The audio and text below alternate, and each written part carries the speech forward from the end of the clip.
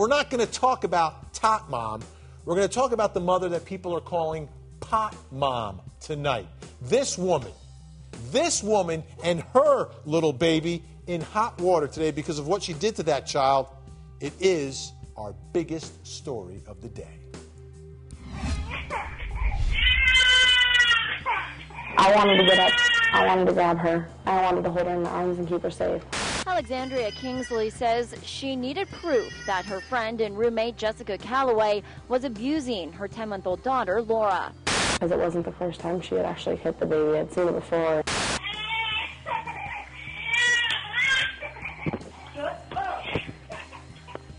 Alexandria had compiled a long list of terrible things done to Laura in the last couple weeks. She would leave her baby in dirty diapers until they were so heavy that they were falling off of her. There's been times where she yelled, "I wish I never had you. Maybe I should just give you away. You're such a mistake. I hate you." Alexandria says Jessica even blew marijuana smoke in the baby's mouth. And she always wanted the baby to be sleeping. Jessica Calloway was arrested. Her excuse for the abuse? She was having a bad day, unable to find an outfit to wear out.